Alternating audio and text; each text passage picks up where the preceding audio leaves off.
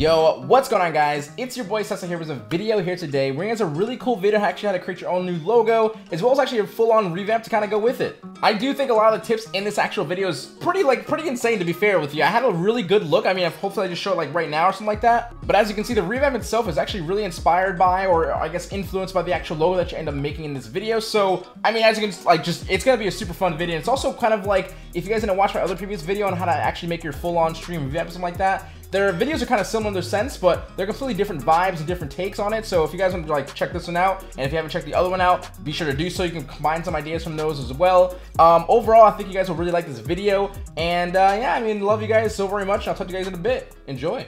Alright, homies, so I'm going to start off with nice, cool, simple tricks into nailing a temporary or a quick logo for your streams. Now, one of my favorite things to actually do when I'm actually sketching out my logos is Googling the word shields and taking some of my favorites and actually redesigning them.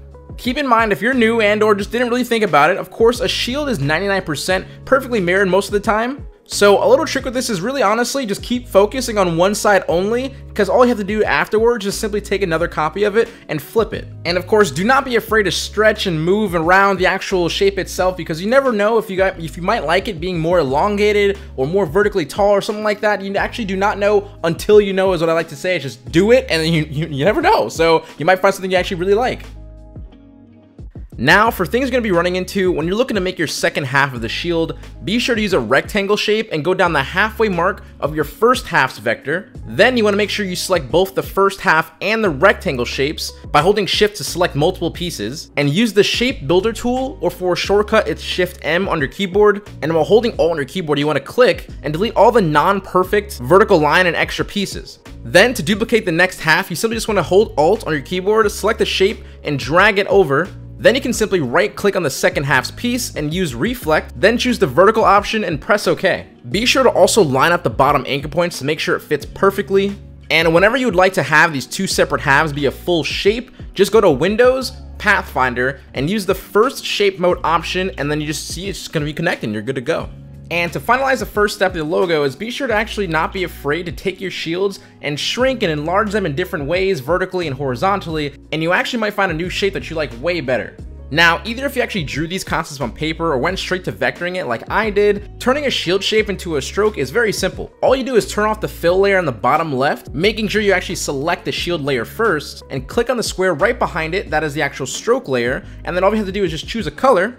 Then, using the stroke table found under Windows in the toolbar, and you can make it larger and even change the position to be either on the inside or the outside.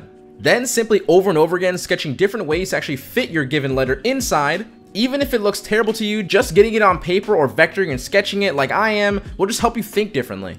And for the sake of the video, and maybe just some of your first times actually designing a logo, just keep your letters very simple and straight lines so that the following techniques that I give you in the video are going to be super easy for you to actually follow.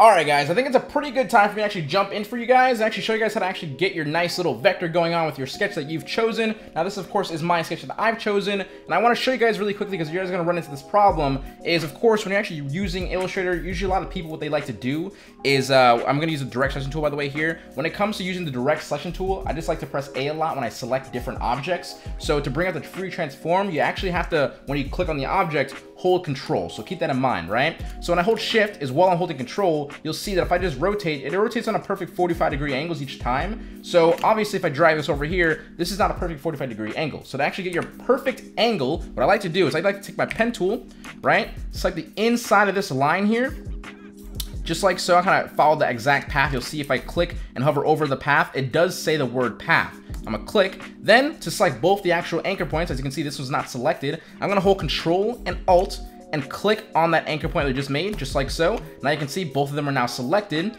Then I'm gonna hold Control once again, click on my anchor point that I just made, move it over, and you'll see now I have a nice perfect line that's outside the canvas. Now I wanna hold Control again. Now if you can see, if it's not actually allowing you to hold Control again, click off with pressing A on your keyboard, direct selection tool, clicking off, then highlighting it again, and then press Control. Nice little glitch for Illustrator, don't know why, for whatever reason, right? When you hold Control, I'm gonna zoom out for a little bit, hold Control, I'm gonna hold Shift and Alt take my anchor point on the right-hand side, just simply just stretch it, right? And not my anchor point, but just really, I'm just clicking on the right-hand side of this free transform box, holding Control and Shift, and I'm moving it up, and Control Alt Shift, sorry, so like making it super awkward for you. Literally just holding Control Alt and Shift and making it bigger. You'll see the line is now bigger. I'm gonna make sure I overstretch it because I wanna make sure I have more space that I need, right? Then if I press I on my keyboard, it's the eyedropper tool, and within Illustrator, it also does not just take your color, but also takes whether if it's a path or actual shape. In this case, this is a path, so I'm gonna click on it. It'll make it into a nice path for me, but the best thing about this is it's gonna make it the perfect width that we actually need, and actually make this now path into a shape.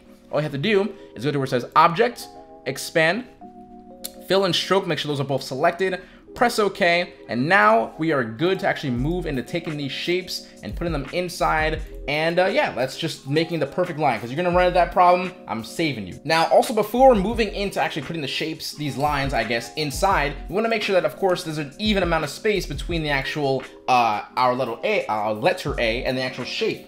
So that case, what we're gonna do here is actually gonna take a duplicate of our little shape here, right here, all right? This little shield shape. I'm gonna take this, then I'm gonna actually go to where my color is. I'm actually gonna make it a gray tone, a very simple gray that I can at least see, and I can also just navigate through in between, right? So I'm also gonna go to my stroke options and go to where it says alignment. Right now, my alignment on my actual shield is on the outside. If yours is on the inside, you can just keep it on the inside and just make your actual width bigger. But for me, I'm also gonna put my alignment just straightly on the inside. And since I've done that, I already have the perfect width of the same exact width that's here. It's gonna be the same exact width in here. And it's gonna be, again, the same exact width as my actual shape. So everything's gonna be nice and perfect and nice and easy to go for. So I'm actually gonna make sure I lock that layer, the gray layer, so it doesn't annoy me. But now what I can do is I can just take my lines, I can just measure them right on this line, just like so. And now I can just go ahead and flip this by using right click, transform, reflect, vertical, press OK. Then I'll take this side, make sure I line that up. Now that's lined up there. I'll do the same thing here.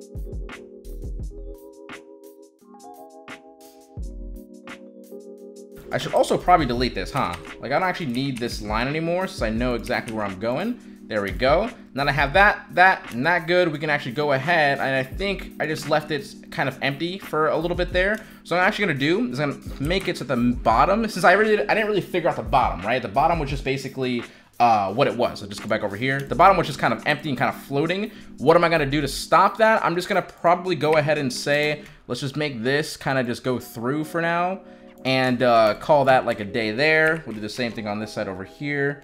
Just gonna click on this actual anchor point right there and kind of go through that anchor point right there. And let's just say it stops there just for now. But basically, to cut all these shapes out in between, I'm just gonna click on one by holding the direct selection tool, clicking shift, clicking on each single one, then go to the shape builder tool, and we're just gonna take this and just basically delete all the outside stuff that, of course, is not a part of our logo. And I'm also gonna highlight now these two things, because these are options where it came to the stroke, right? That we just made to kind of cut it off here. Now we kind of have that cut off right there. Now, I don't actually have a perfect line yet. I'm just gonna make a nice, perfect horizontal line. I'm gonna hold I, click on this, give me that perfect stroke option. Go to options here, expand, fill and stroke, press OK. Then I'm gonna take this, put this right in the middle. Use my shape builder tool by selecting, of course, all these other shapes by holding shift again. Then shape builder tool, delete, delete. Now I got myself, I just get rid of this.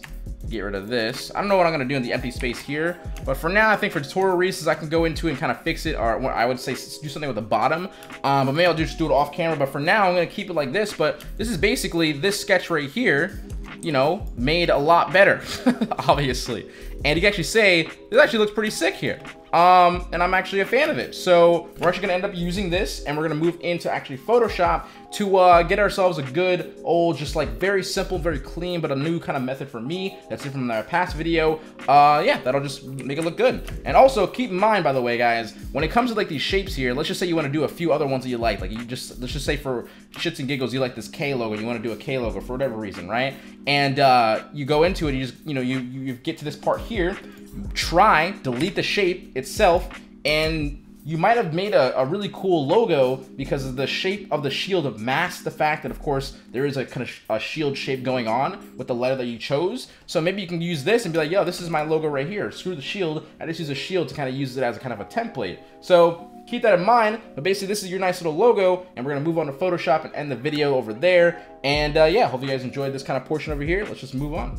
Alright guys, moving into Photoshop, you definitely want to have some sort of plan when it comes to color scheme. For me, I already had ideas of colors that I wanted to use, but for those who need a little more help, using this really cool site called Kalypso is a super easy way to get, like, I guess a lot of colors to get seen really easily. All you have to do is actually select the color you want to keep locked. You just keep searching for your secondary color, or colors. There's also no sponsor being involved here. I'm just saying, if you guys are looking for some easy way to kind of get some colors, it's a pretty cool site that I use pretty rarely, but when I do need some help, I definitely do use it. Okay, so moving into designing the setup, it was completely based on allowing your actual new shield type logo to take charge.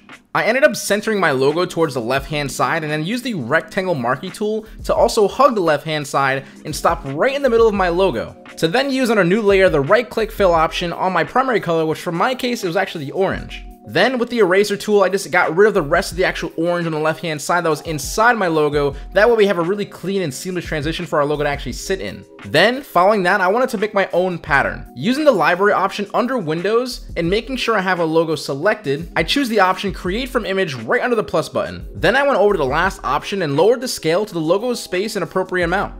And for me, that happened to be about 0.05. Then all you have to do is basically click on Save to CC Libraries, and you got yourself a really dope pattern just solely based on your logo. Now, before putting my pattern on, I just simply wanted to set up a nice little text for me based on what slide I was actually using. In this case, I was doing the offline screen. Then I went back to my libraries and clicked on my pattern and chose a size that I thought had a good enough amount of logos on my screen. After, to set up the last part, I made my pattern into a smart object and applied a gradient layer style with my primary color being on the left hand side and then my background color being on the right hand side. Then all you have to do is change the angle to where your primary color is on one side and your other color is basically fading out towards the offline and or whatever text screen you might have. And to continue with the smart logo transition, I used a layer mask on my smart object pattern and use black to basically erase away all the stuff that's inside my logo as well. And you got yourself your first screen of however many you need, but it looks super freaking good. Now, I know because a lot of you guys are gonna be interested in how you actually create a camera spot for your intermission screen. It's super simple, actually. I'd literally just take the actual offline screen PSD that you just made and just add a new layer to it. And with this new layer, you just wanna quick fill any color in whatsoever by just literally pressing Control and Backspace. Then all you have to do is size down this new layer that's also going to be automatically 1920 by 1080p because that is exactly the actual size of your document size, 1920 by actual 1080. Following that, just move everything else and rename the text and change the titles and all that good stuff for it to of course fit the intermission vibe. And yeah, guys, that's pretty much the end of the video here today that I have for you guys. I truly think it's gonna be really helpful for a lot of you guys, especially you guys are not too tech savvy in the sense of how to actually work and move around Photoshop or even Illustrator itself. I try to make it as point to point as possible so that way you guys can easily like pause the video, rewind, and make sure you guys get all the steps being like as they should be, so you don't really miss anything and or get stuck or lost anywhere. You guys let me know if this video still helps you guys, and if you guys I believe I said it already in the beginning of the video, but yeah, if you haven't checked out the other video, please want to do so. I'll put in the information panels in like the top right of the screen. But yeah, love you guys. So I also wanted to say the fact that I actually recently have hit my highest peak of how many subscribers I've gotten in a month, and it's only getting like larger and bigger. So all the people that are coming in here that are new, I appreciate you guys so immensely. It's ridiculous. I'll talk to you guys later. I love you. Seso HQ out. Do not forget to keep smiling, stay positive, and stay freaking productive, guys. Later, and much love.